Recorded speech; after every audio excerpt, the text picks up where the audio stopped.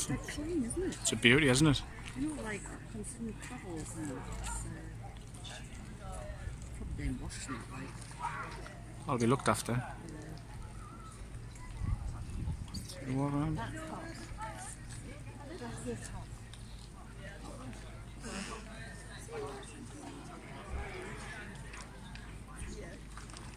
Try to get round so I'm not getting anybody else in the shot.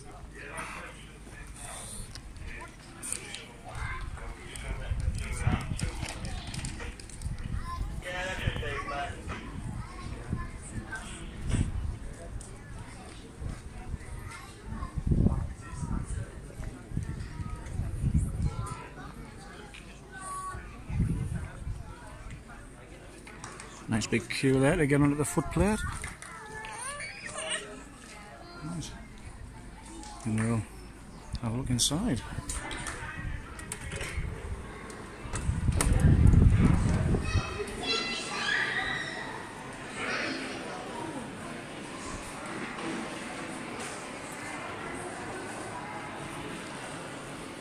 That's actually just a replica of the rocket because it's on show at the Discovery Museum in Newcastle, which I'll probably do a video at a later date as I'm hoping to get up there.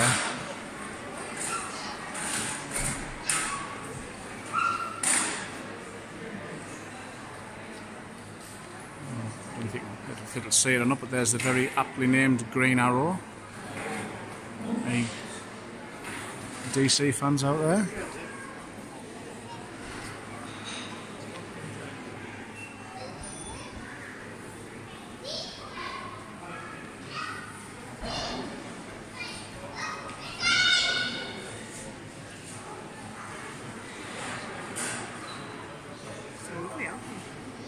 I know.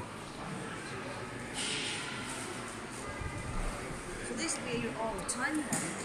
Well, they keep changing them round. They'll maybe just bring this one up here for a few months, and then like swap the exhibits round with York,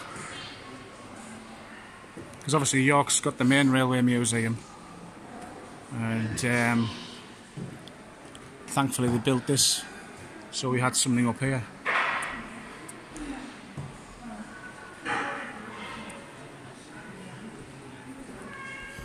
No smoking today, YTPC. I think I'd get my head kicked in if I did try to do that in here.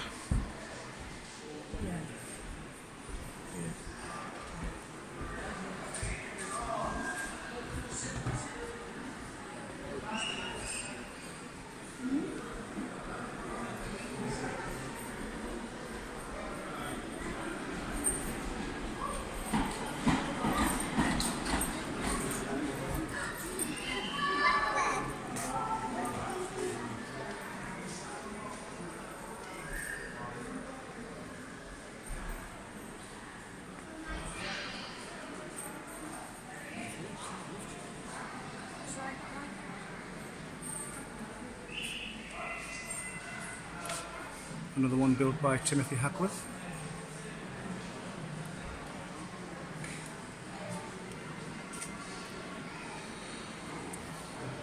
I think your head get blown around a little bit if you try to ride on that one.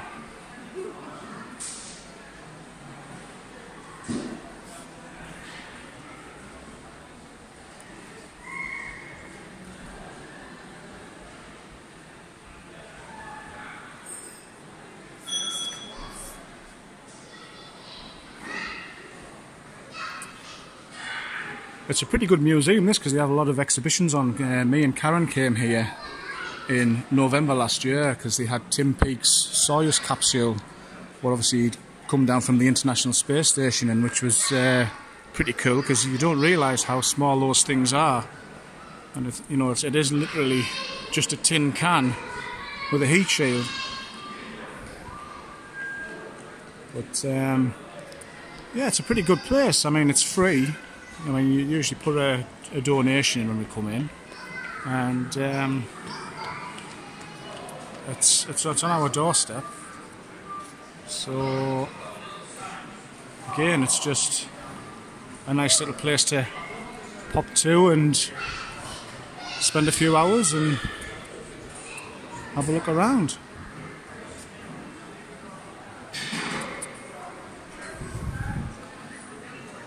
This is one of my favourites, this one here, the snowplow. I bet that was some sight when it was blasting down the train track and putting an avalanche on either side as it went past. They do a little restoration in here as well. Might be able to get to see some at the back.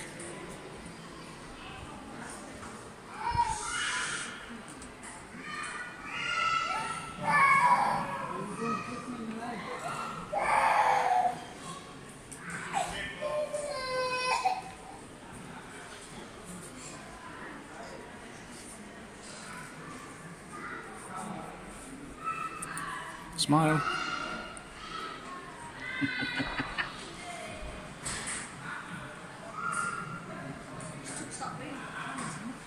Oh, you will. I know, because they still use them.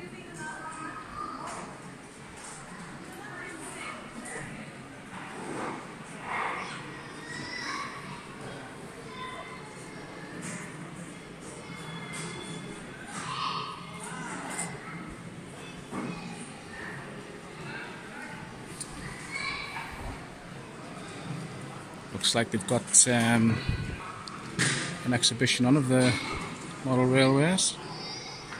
So you can get a look at it when you come up.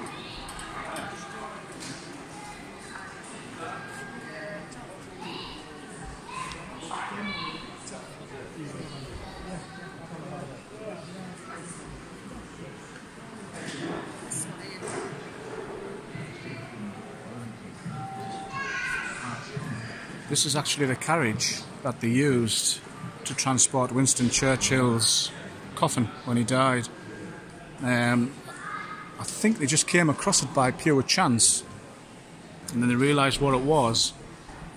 It got put in for restoration and obviously rebuilt and repainted. It's just your basic Royal Mail cattle car, really.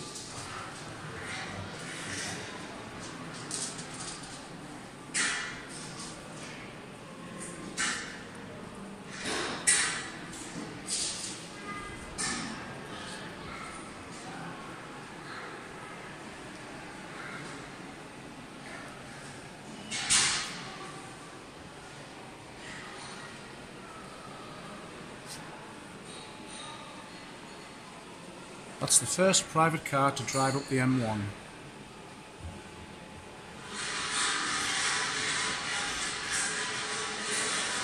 Wouldn't like to drive up it now.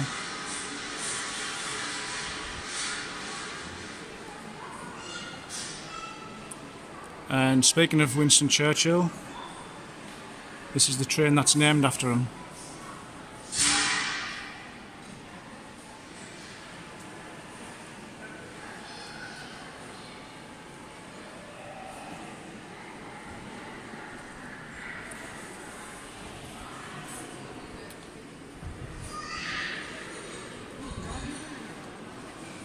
Yeah.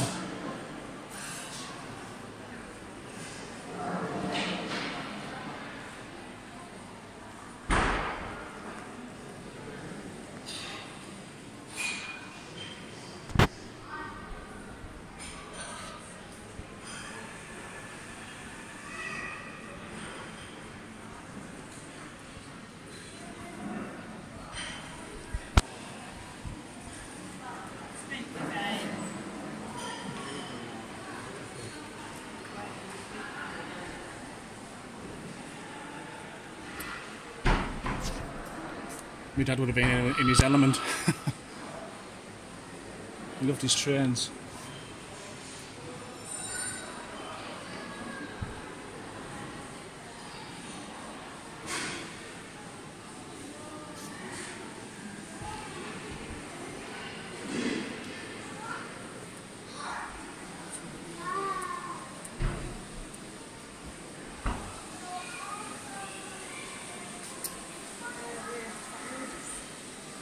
Yeah. I'll just be kicking about.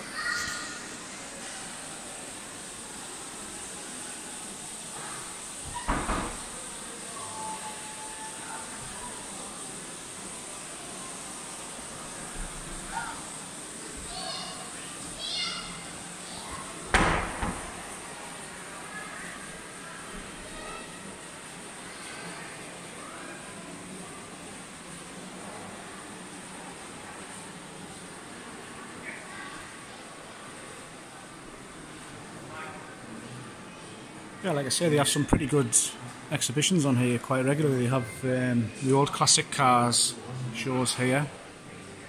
Like I said, they had Tim Peake's Soyuz capsule, and obviously we've got the Flying Scotsman here for the next couple of weeks. And yeah, it's a pretty good place. Like I say, it's not a lot you get that's free these days.